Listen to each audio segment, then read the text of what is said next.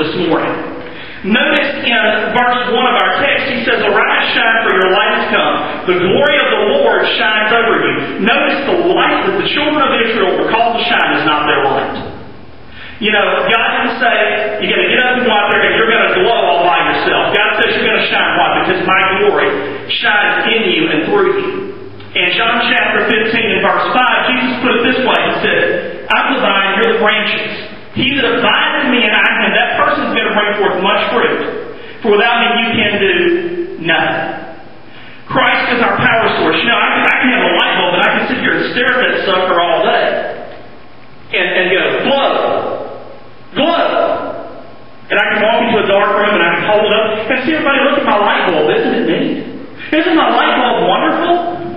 And everybody in the dark room is going, "Well, I'll just plug the darn thing in so that we can actually get some light in this place."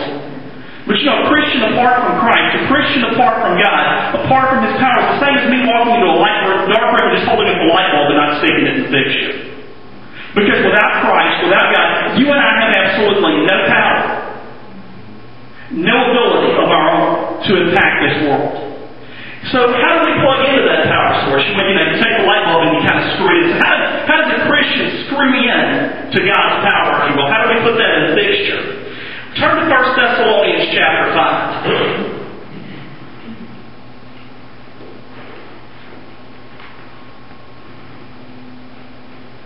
1 Thessalonians 5, we'll be beginning in verse 12.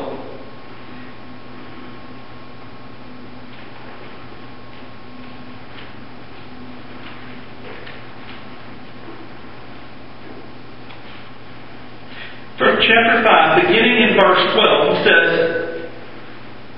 "Now we ask you, brothers, to give recognition to those who labor among you and lead you in the Lord and admonish you, and to regard them very highly and love because of their work. Be at peace among yourselves, and we exhort you, brothers, warn those who are irresponsible, comfort the discouraged, help the weak, be patient with everyone. See to it that no one repays evil for evil to anyone, but always pursue that which is good for one another and for all. Rejoice always, pray constantly, give thanks in everything, for this is God's will for you in Christ Jesus. Don't stifle the Holy Spirit, don't despise prophecies, but test all things, hold on to what is good, stay away from every kind of evil. Now may the God of peace Himself sanctify you, and may your spirit, soul, and body be kept sound and blameless for the coming of our Lord Jesus Christ. He who calls you is faithful, who also will do it. Brothers, pray for us also. Greet all the brothers with a holy kiss. I charge you by the Lord that this letter be read to all the brothers. The grace of our Lord Jesus Christ be with you."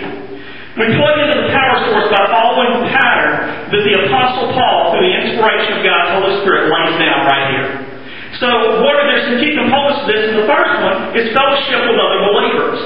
Now, Hebrews 10:25 says not to forsake the assembling of yourselves together. That is, church attendance, being a regular part of a group of believers or body of believers is important.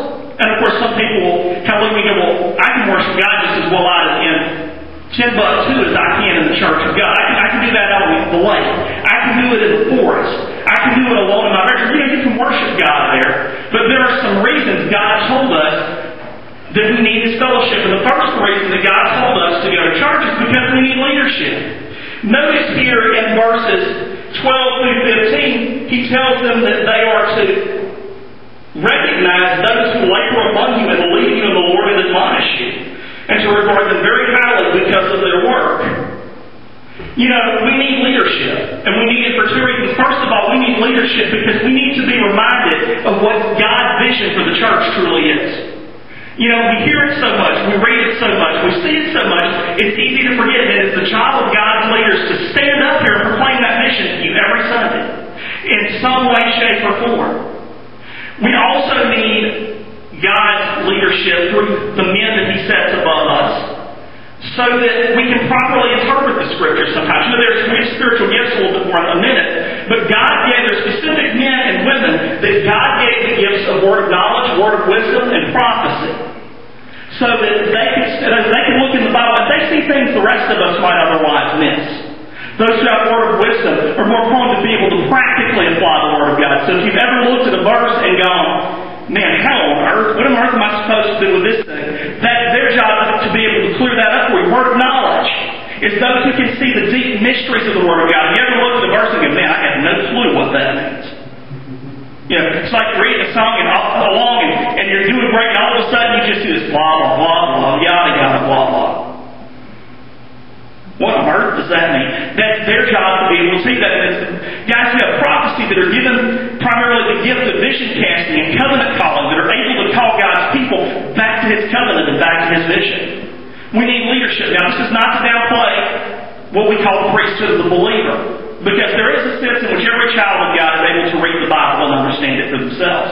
But there are certain things that He gives to the people with these gifts to teach us about.